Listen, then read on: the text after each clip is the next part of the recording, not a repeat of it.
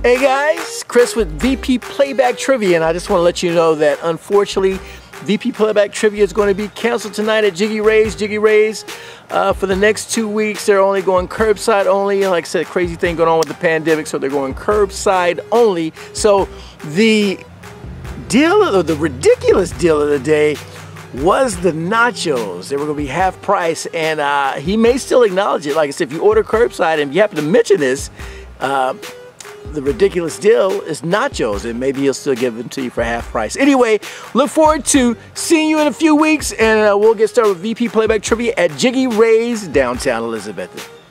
See you later.